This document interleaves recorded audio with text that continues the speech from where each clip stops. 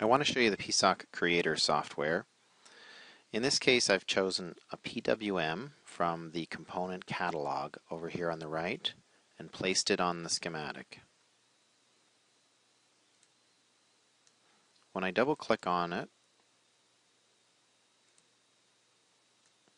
it brings up the configuration window for the catalog item. And this is a nice way to graphically configure one of the modules within the system. This is a graphical representation of how it's going to start up, the name, which you can change, and it has nice radio buttons whether it uses internal hardware or builds it out of building blocks. So 16-bit PWM versus 8. And then here's sort of the general different types of configurations, whether you want center align, dual edge, etc.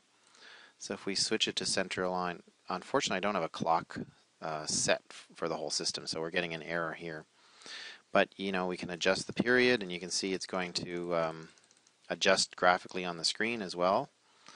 And then the comparator point value. So if we change that to 20, so it's 20% comparator. It goes to 20, and then it's center aligned on that.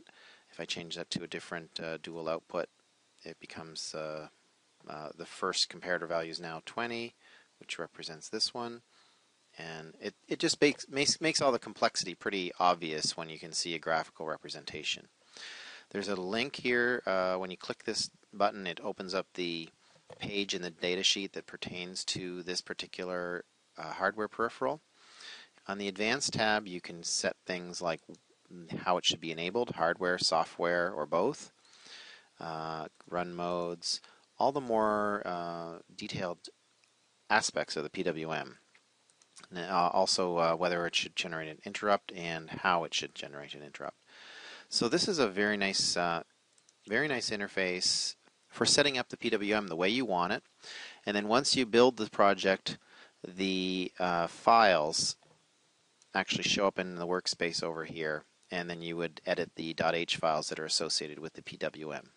Thanks.